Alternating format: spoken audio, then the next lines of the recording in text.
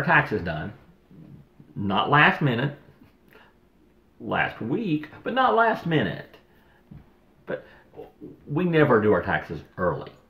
Never do our taxes like in January. A couple reasons. One, we're not going to get a big refund. We never do that. And number two, don't have all the stuff that we need. Don't have all the forms and all the information, all the reports. Because you can't do your taxes until the time's right.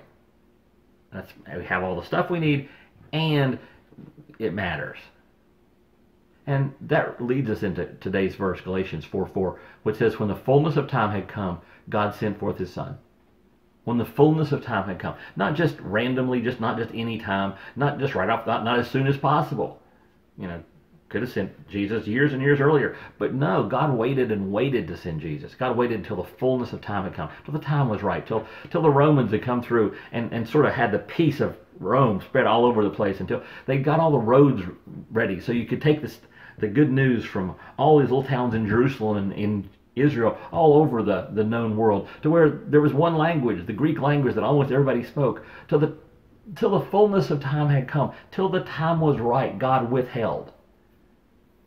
But when the time was right, Jesus came. And Jesus taught. And Jesus lived. And Jesus did miracles. And Jesus died. But that only was waiting for the fullness of time as well, because 3 days later the fullness of time for that had come, and he burst forth from the grave. We call that Easter. It is the celebration of the fullness of God's time.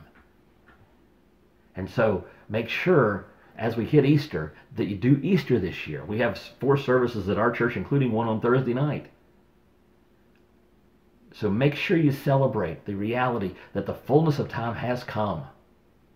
Jesus has arrived. Jesus has come. Jesus has died for our sins. Jesus has risen. That's about as full as time gets. And that's today's Jumpstart.